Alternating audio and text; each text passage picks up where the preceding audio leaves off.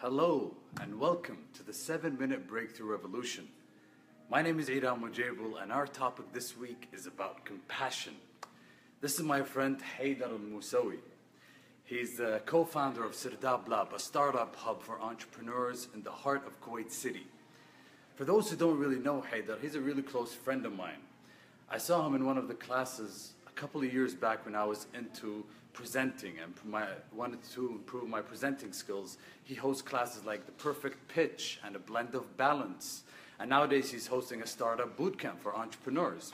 So welcome everybody, and welcome Haider. Thanks for having me.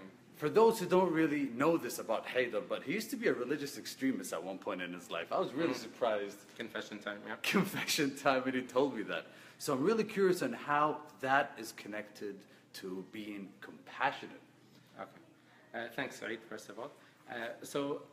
I make a distinction between a religious extremist and someone who's religious, because extremists tend to take some concepts out of context. And the biggest one is when we start to divide each other based on our beliefs and our values. Instead of having a sort of set of principles and values we want to share with others, we start condemning others for not sharing our own values as well. That makes sense. So that's why when religion or religious extremism can get in the way of being compassionate. We're judging others instead of feeling compassion, feeling their their pains, and looking for opportunities to contribute to other people's lives. Wow, I love that. I really, really love that. All right, so that's it. No, I'm just kidding, guys. The next question, man, I wanted to ask you is, how can we be more compassionate nowadays? Okay. I hope you're sitting down, you're not operating any heavy machinery, because what I'm about to tell you may go in conflict with everything you believe about compassion. Because the truth is, compassion is not something that you gain.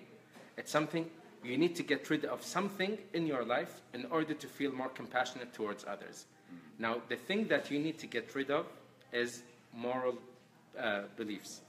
Now, I'm not saying that morality in itself is bad, but if you notice, the times that you feel less compassionate and the times that you feel like you want to hurt others, it stems from a feeling that you want to get revenge or get fairness, to be dealt with justly. So you hope that others get punished in return. Somebody cuts you off in the road, you think, I really wish something bad happens to him. Now, underlying that thinking is a moral principle, which is based on the idea that an eye for an eye. That's the sort of underlying thought behind it. So if you want to feel compassionate towards others, you need to abandon that way of thinking. And instead of saying, I wish that person gets punished, I wish that person gets what he deserves, you think, I really wish that person becomes a better person. You hope that others become better people rather than sort of obsessing about what they were like or what they did to you in the past. And is it, me and Haider were driving here and we were talking about this, how compassion plays a huge role in driving. We had our compassion tested. And is it like a muscle that you practice, or are we instinctively born with being? I think it is a muscle that you practice, and also you need to be constantly aware of your responses. So to give you a very simple example, 2 months ago, I had paperwork at the ministry, and the employee there said, okay, come back to me tomorrow. When I went back to her the next day, she's like, your papers are not ready. I'm just putting them in the mail as a request. So I was like, you told me come back tomorrow. She's like, no, I meant come back tomorrow so you can check on the status of your task or your paperwork. And I got really frustrated. I couldn't even speak without saying something hurtful. So I chose to stay quiet, and then I left the building. And then I thought to myself, there was a choice that I had to make, whether to lash out because I felt it was disrespectful that she didn't respect my time, telling me to come so I can check on my paperwork. So I felt really angry and frustrated. But then I said to myself, I want to be compassionate, and no matter what happens to me, I don't want to lose my temper. I don't want to insult or offend anyone else. So that's a choice I have to make and a commitment that I need to keep. And the thing is, being compassionate towards people who treat you well is not really compassion. It's easy. It's easy, okay?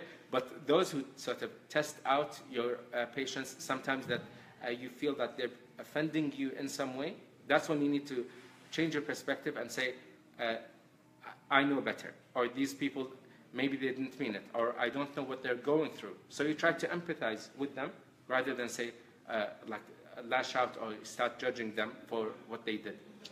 That's very powerful, I think, also. Like, I remember somebody saying, just feeling, instead of getting angry at somebody that hurt you, try to feel pity on why they did that thing. If you see, like, maybe their conditioning or maybe something that they went through in their life made them react in that certain way. Yeah, and the thing is, in exactly the same way, we feel like reacting negatively.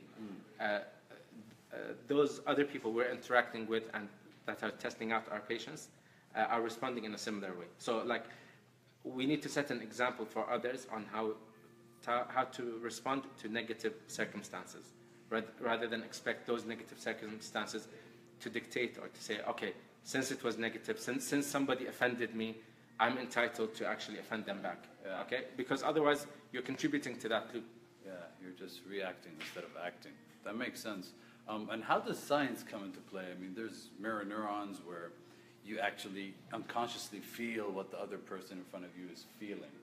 So how can that be connected to compassion? Because a lot of people say that we're losing our compassion with technology and we're turning into robots and with everything that's happening in this world.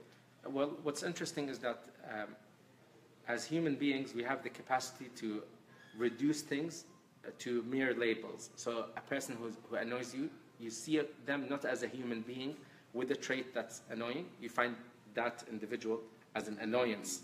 Okay? So we remove we lose our sense of that person's ability to feel pain, to be upset, to go through whatever they're going through. So the mirror neurons come into effect in terms of how we respond to someone else's feelings, but at the same time, how do we set an emotional state for other people in order to have a positive impact on them. And I've had that happen to me a number of times when somebody gets really angry and I say, you know what, I was wrong, I'm sorry. Their negative emotions immediately collapse. Wow. Because at times you're able to set an example that influences how others behave towards you. Wow, that's so powerful, man. I really love this conversation. I wish we could go on for more than 7 minutes, but I guess our time is up. Thank you so much, man. Thanks for having me. That was so much fun, guys. If you have any questions for me or Haider Al-Mosawi about any topic, please don't hesitate to send us a message on Facebook, Instagram, Twitter, or visit our website on Life Talks Live. Thank you, guys. It's been a blast. Stay blessed and stay compassionate.